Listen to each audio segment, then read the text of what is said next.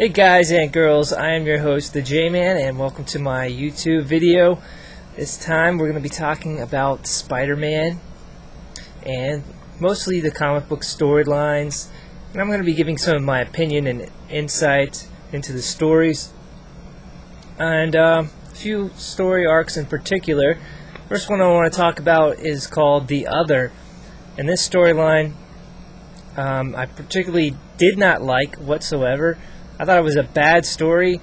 What I didn't like about it was mostly the fact that it retold the origin powers of Spider-Man. It wasn't really a retelling of his origin.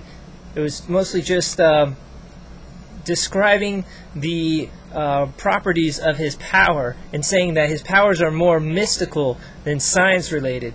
You know, going back in the history of Spider-Man stories, and if you know about his origin, he was bit by a radioactive spider which changed his DNA, giving him superpowers, spider-like powers. He would be able to climb and stick to walls and other surfaces, and he was able to he had a sixth sense, you know, the spider sense that alerted him to things around him, and the super strength, the spider-like strength.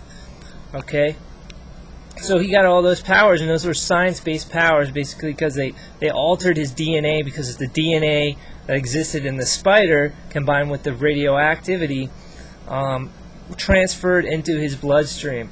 Okay, so that was the history of Spider-Man. His powers were always science-related, and his the evolution of his DNA continued, and things happened to him.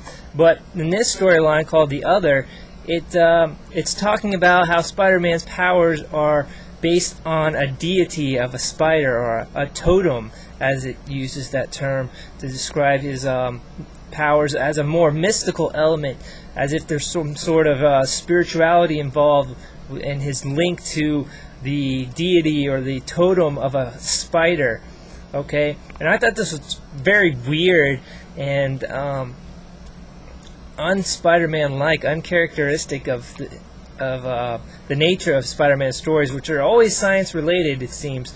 And this one just kept referring to him as having this inner spider inside him, like part of his being was, or half of his being was a spiritual spider. Like it's really weird, like an actual spider creature existed inside of him, and I thought that was stupid. I didn't like it at all.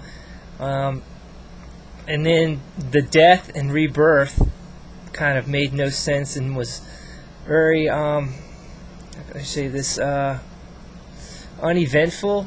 It just, you know, there was no reason for him to die and be reborn the way he was.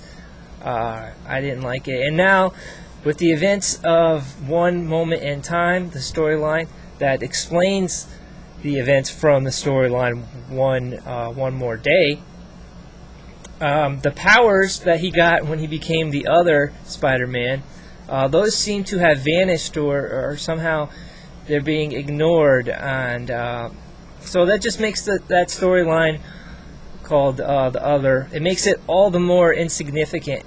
And I thought it was a really creepy, strange story anyway, the way Spider-Man actually became kind of like a spider.